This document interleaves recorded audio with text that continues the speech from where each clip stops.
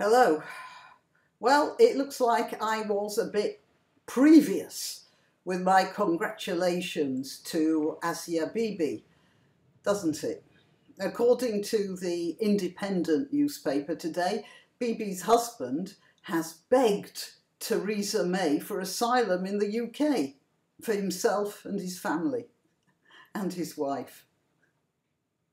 I'm not entirely sure that the UK is the safest place they can be, actually. However, perhaps it's less immediately dangerous for them. And again, according to the Independent, it looks like there's been a bit of horse trading going on in the Pakistan government, with Imran Khan, the current Prime Minister, making a deal with the Islamist party, what are they called?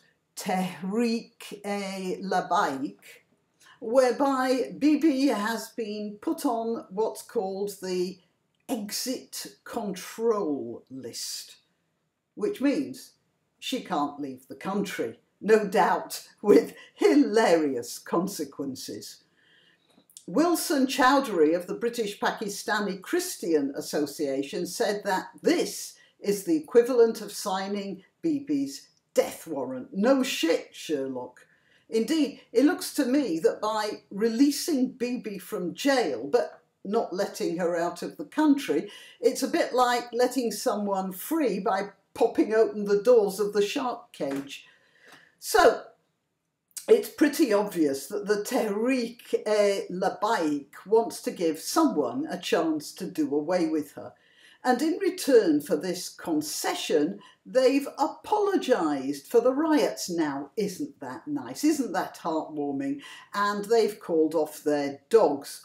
I mean, of course, they've called off their supporters and told them to go home. So here we have the terrifying situation of a country that has the nuclear bomb being run effectively by government at the mercy of a population-wide mob controlled by a bunch of religious fanatics. And we think North Korea is run by a dangerous lunatic. As a slightly amusing sidelight to this, Imran Khan was on a visit to China recently, and instead of the name of the Chinese capital, Beijing, being put up on the screen, the Pakistan Television Corporation put up a picture of Khan on his visit there with the word begging over the top of it. This has caused some amusement in Pakistan among those who still have a sense of humour, but it's quite appropriate considering how short Pakistan is on cash. Meanwhile, Asia Bibi's lawyer has had to run from the country because he's had so many death threats. And I agree, that's the most sensible thing to do. Assassination seems to be what almost every political and religious group in Pakistan thinks of first when they have any sort of a problem. Discussion just doesn't enter into it. A couple of days ago, a religious leader was killed in his bedroom while he was taking an afternoon nap. And I believe this had nothing at all to do with the Bibi case, since the victim, Maulana Samuel Haq, was an Islamist preacher and educator, if you can call what he dished out an education, and he was known as the father of the Taliban. So he was certainly not killed for being too soft on the rules. Now, back to Bibi. Oh dear.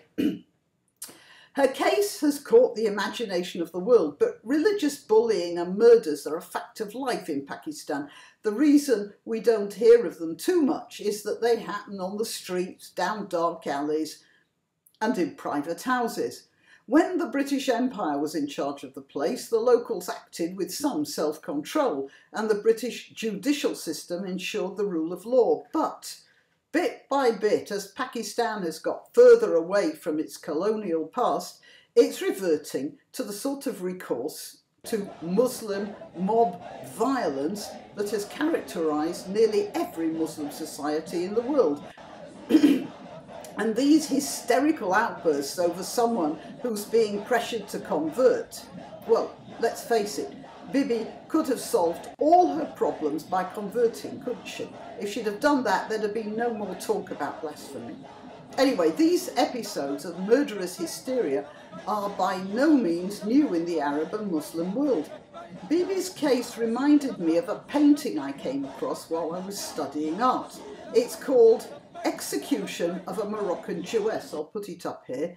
And it's by the French painter Alfred de Ondek, I suppose, yeah. And it records the death of a young woman called Sol Harouel in Morocco.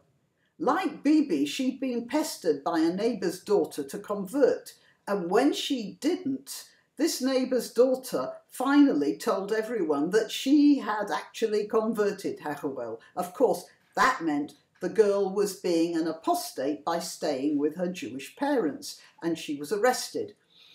I don't think that it's a coincidence that Sol Harouel was supposed to be astoundingly beautiful, and I don't think it's a coincidence that Asia Bibi is pretty good looking as well. As was said of Sol Harouel by the Arabs at the time, why should the Jews have such a beautiful woman? Anyway, Harouel stuck to her faith and refused to convert, even though the son of the Sultan, who was astounded by her beauty, offered her marriage if she did convert. She didn't, and she was beheaded at the age of 17 in Fez in 1834. She wasn't the first, and as you can see from the case of Bibi, she wasn't the last. It seems that's the way things are done in Islam. I'm very grateful for financial contributions, but if you don't want to give money, you can still help a lot by sharing this and other videos I've made. Also, remember to check your subscription from time to time, as sometimes subscriptions get erased for one reason or another. Till next time.